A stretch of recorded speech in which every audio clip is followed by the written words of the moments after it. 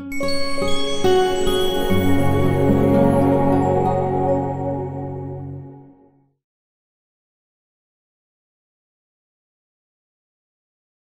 now we're going to talk about stitching in the ditch. And right now I've got my walking foot on, so my feed dogs are up, so the machine is going to guide the fabric through the machine. So it is controlling everything. And so the first thing you do is pull up your bobbin thread, and I'm right at the spot where I want to start stitching in the ditch. And by stitching in the ditch, I mean stitching right in that seam line.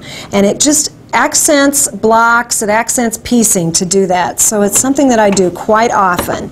So I pop up my bobbin thread just like I did previously and hang on to that, and then set my machine so it's going to be right in that line of stitching.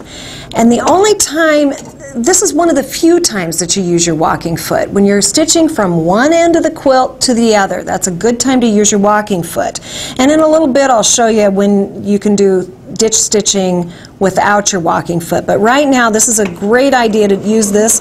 You get an even stitch length without any trouble, and you keep a good grip on your fabric as you're going, and just kind of open up that seam and lay the thread down right in the seam. And so what it's doing is it's outlining all of the piecing that has been done on this little quilt top. So you continue doing this all the way through the quilt. Now the one thing about using a walking foot is that when I get to the end of the line of stitching, I have to stop, cut my threads, move my quilt, and go back to the next line of stitching. So that's where your walking foot does have a little bit of more time consuming, because you do have to stop and start again. So, but that is what is involved with using your walking foot, and this is the best time to use it, is when you're going from one end of the quilt to the other. Now that we've gotten all of our stitching in the ditch done with the walking foot, we've gone all the way from the top to the bottom of the quilt, done all the sashing strips both directions. Now I'm going to show you how to finish doing the stitching in the ditch inside the blocks. This is where you do not use the walking foot, because you want to be able to stitch in every direction. And by that I mean I'm going to secure my threads right here at the beginning, and then keep on going down this line of stitching in the seam. And then you've got an option here. I could go along this line right on this seam to get to the next seam, or I could have secured my stitches there and jumped over to that seam. Because the thread matches the sashing, I can sneak over there in the seam line. So it's kind of two options that you can do there. So I'm going to go back up to the top, and now I want to go over to this side of the block. So I'm going to secure my stitches right there. I'm going to raise my needle, and I'm going to jump to that spot. Put my needle back down in the fabric, secure my stitches, and stitch crossways over to the other side. And of course you can really see this stitching because I'm using a really dark fabric or dark thread. So when you're actually doing stitching in the ditch on a quilt, I recommend that you use a thread that disappears into the fabric. So you want to use a matching color, and if you're kind of between two shades of that color, use the darker color. It disappears faster.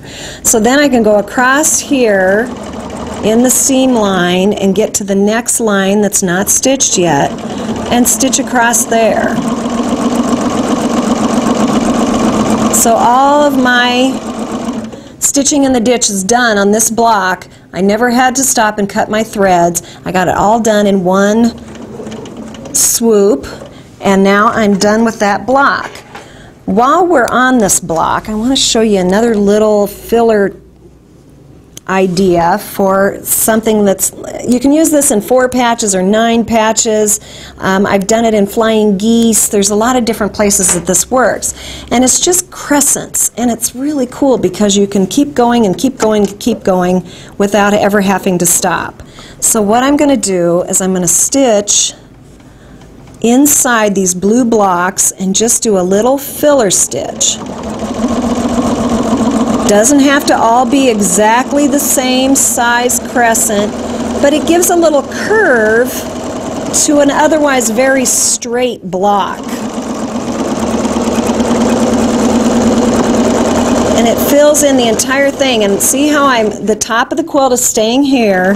I'm stitching in every direction, filling all of this in, never having to stop and cut my threads. It's definitely not perfect. And then stop right there.